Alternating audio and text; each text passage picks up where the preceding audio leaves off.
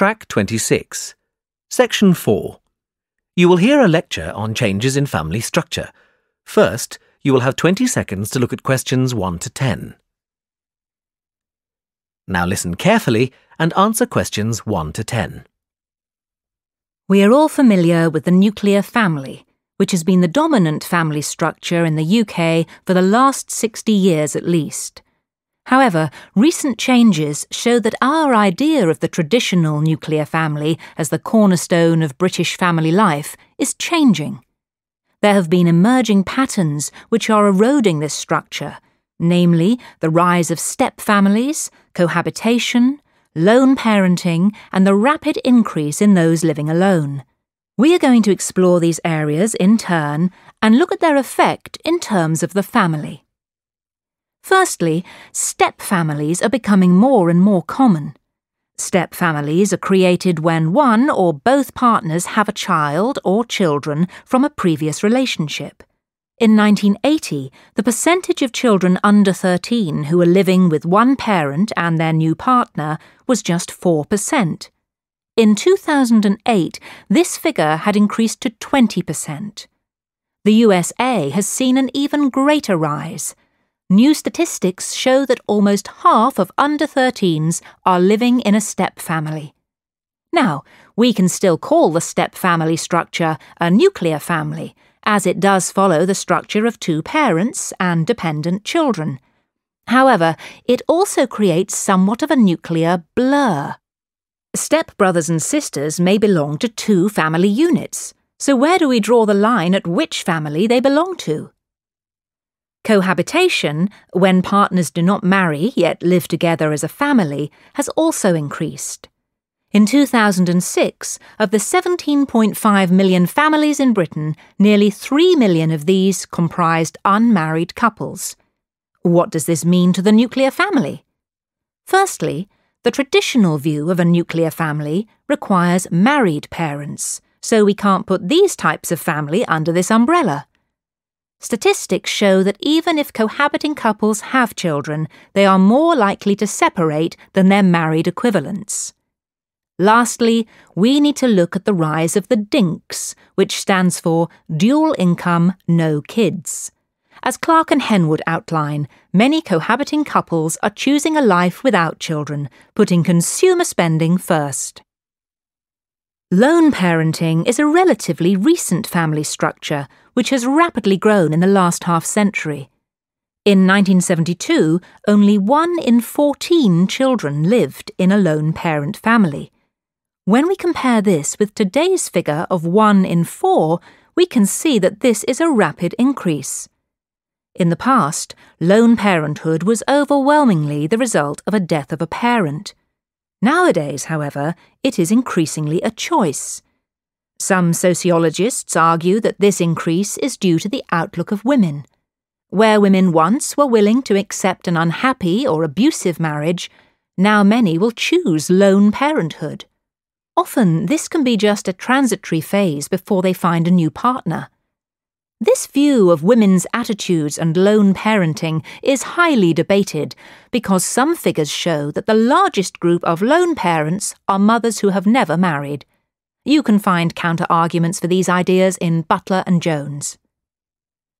One difficulty for single parents is that they are a social group who are much more likely to suffer from poverty and hardship. They are more likely to live in rented accommodation and have childcare issues. Lastly, an increasing number of people are choosing to live alone. The number of people living alone in Britain has more than doubled in the last 20 years. In 1990, just over 4 million people lived alone. Now this figure has reached 8.5 million, an incredibly rapid growth which has had enormous effects on the traditional nuclear family. This number represents a great chunk of the population who, either by choice or necessity, are outside the traditional family unit. Some think that these changes may not help the community. In fact, there are many arguments that this rise in alternative household structures will create a more isolationist and less community-based society, where close bonds, which are usually formed within the family, have no place. Leaving aside whether or not the housing even exists for this boom, an important factor which must be looked at is the disproportionate expense for those living on their own. By this, I mean the burden of all costs is shouldered by one wage instead of two, and of course, one person is using the energy which could be shared between a group, having a greater impact on the environment too. However, on a more positive note, people, especially women, are proving to be extremely... That is the end of the listening test. In the exam, you will have half a minute to check your answers. Track 27. Hi, Dad. How are you? I'm fine, Sally. How's the course going? It's going well, actually. I'm really enjoying my math course at the moment, mainly because it's not that difficult compared to the other modules. Good. And what about the tutors? What are they like? Well, I've got 4, and they're all highly knowledgeable. But Professor Jones is my favorite. I really respond well to the way he teaches. And are your fellow students nice too? Yes. I've made lots of new friends, and everyone seems to be very hardworking. The course has lots of group work, but to be honest, this isn't really the way I like to study. I prefer to study alone. Oh, well, I suppose not everything can be perfect. I know, Dad. You're right. In fact, there is one thing I'm a bit concerned about. My statistics module. I think I might not pass it. Well, let's wait and see, shall we? There's plenty of time to improve. Don't worry about it yet, okay? Thanks, Dad. I'll try not to. Track 28. A. Excuse me, can you tell me where the bank is, please? It's opposite the cinema, next to the supermarket. B. Excuse me, can you tell me where the bank is, please? It's round the corner from the supermarket. C. Excuse me, can you tell me where the bank is, please? It's up the road from the supermarket, beside the cinema. D. Excuse me, can you tell me where the bank is, please? It's at the opposite end of the street from the cinema. E. Excuse me, can you tell me where the bank is, please? It's behind the supermarket, which is near the cinema. Track 29. Hi, Jane. How are you settling into life at university? Fine, except I don't really know what there is to do in town. I haven't had time to look around yet. You've been here for a year. Could you give me some ideas? Of course. There's lots of places for students. Firstly, if you go across the bridge over the river outside the campus and turn left... Oh, no, sorry. That's the garage. Turn right. Then you'll get to the bowling alley, which is really popular at the weekends because it's so close to the campus. On Friday nights, they have a special discount for students. Oh, that's great. I love bowling. So, do you like sports, Jane? Yes, I go running and swimming, and I play badminton. In that case, there's a running track behind the university campus, and I think they have a badminton court at the sports centre. Actually, I'm happy just to run in the park. Well, there's a large park in town too. If you go down the road opposite the bowling alley and take the first right, then you'll get to the park. It's quite big and there's a lake in it. You can take a boat out on it. The university rowing team practice there. What about places to eat out? Are there any good student hangouts? Absolutely. There's the Elm Tree Cafe, which is down the road from the post office, in the opposite direction from the river. The cafe is on a fork in the main road, and it's quite an institution round here. OK. Well, I'll have to check it out. I'm looking for a part-time job, so maybe I'll be able to find work there. You should try. They're always looking for new staff, and they often hire students. Now, have I forgotten any other important places? Oh, yes. You like sport, so I should mention the leisure centre. Don't get it confused with the swimming baths, which are down the road from the supermarket. The leisure centre is opposite. There aren't any swimming baths there, but you can get a student leisure card which will let you into both. So, you see, there is quite a lot to do in this town. It seems like there is. Well, thanks for all the information, Sophie. No problem. See you soon. Track 30. 1. 78A High Trees Street. Sydney, 2316. 2, 354 Castle Avenue, Edinburgh, E5 7HU. 3, 86 The Drive, New York, 45008. Track 31. Hello, have you come to enrol for your course or pay your fees? Both actually. OK, that's fine.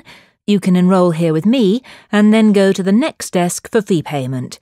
So, first of all, can I have your name? Yes, it's Peter Taylor. That's Taylor with a Y. So, it's Taylor. That's right. Do you need my middle name? No, just your first and last names, thanks. And what course are you doing? I'm taking a BSc in economics. OK, that's in the Faculty of Mathematics. Oh, I thought it was in the Faculty of Business and Management. It was last year, but the course has moved to the Mathematics faculty this year. Oh, thanks for letting me know. No problem. Now, where are you going to be living? On campus or in private accommodation? University accommodation. I'm in room 112, Ashley Residence. Did you say Ashley Residence, the one in Duke Street? It's just that there's another residence called ASCII Residence, so it's confusing sometimes. I don't want to make a mistake on the computer records, otherwise you won't receive any university mail. It's definitely Ashley. ASHLEY. Great. And what about your home address? On our records it says 56 Grove Street, Manchester, M1 9JA. Is that correct? Actually, there's a small mistake. It's M4, not M1. The rest is correct, 9JA. OK, I think that's all. You're enrolled on your course, so you can go and pay your fees now. Thanks, bye. Track 32. Hi there, can I help you?